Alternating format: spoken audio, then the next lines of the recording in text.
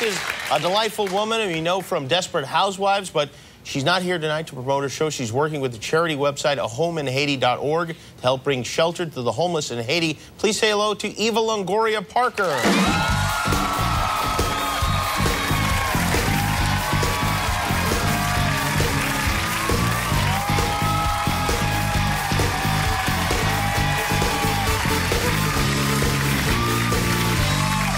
You look great. How are you? I'm good. How are you? Good. What is this you've brought here? Cascarones. Cascarones. Yes, they're what we use for Easter. We hide these eggs, and then you want me to show you what we do? Yeah. So we hide these eggs, and then we crack them on your head. Oh, yeah, yeah. That's a lot of fun. You know cascarones? Cleto's dad used to do that to me, right? Yes. Yeah. Yeah, you know what we do? We fill them with candy and let... This could get ugly. Candy. When Tony married me, he doesn't even call it Easter. He's like, when is the egg battle? The egg battle. Yeah. Your husband, Tony Parker, is an NBA player. Yeah. It's not much of an egg battle, though, because you probably can't reach his head, can you? Nobody has gotten him. And nobody's ever gotten him. No. Nobody will ever get him. Like, my little cousin who's a little girl, she's like, Uncle Tony, can I crack it on your head? And he took it from her hand and he went, bah! Yeah, he didn't even let her do it. That is what Jesus would have wanted. Yes. You gotta have one of the guys on the team do it to him. In fact, maybe at halftime or something. That'd be a nice Easter We play Sunday. the Lakers. Yeah, exactly. But Tony's injured right now, right? I could do it while he's on the bench because he's not playing. Absolutely do it to him while he's on the bench. What's going on with him? He hurt his hand or something? He broke his hand. Yeah. Yeah. And when will he be back? By playoffs. Oh, he'll be back by the playoffs. So do you still go to the games when he's not there? Yeah. Oh, well, that's he very goes. supportive. He has to go. Okay, yeah, but when he's not playing, though, you sit there and watch him sit. Well, I drink in the family room. You drink in the family room. I heard you opened a nightclub in Las Vegas. Yes, I opened. Your restaurant there. Beso #2, Beso Vegas is opened, and then we have a nightclub on top called Eve, and so we opened at New Year's Eve. On New Year's Eve? Well, that's appropriate. And do you hang out there a lot? I do.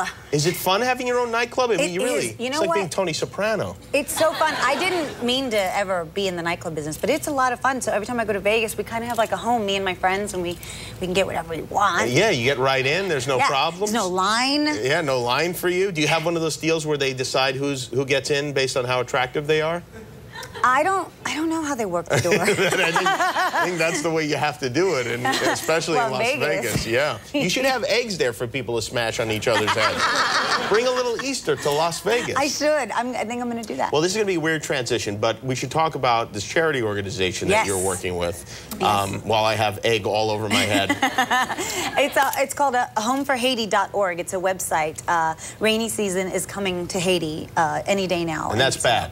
Yeah, there's 700,000 homeless Haitians still today, and once the rain comes, there's mud. It carries malaria and typhoid, and Haiti's still not really structured to set up to handle those kind of diseases that are really simple and curable, but for elderly and young kids and people recovering from injury, it's really devastating. And so we're trying to get tents there as fast as we can.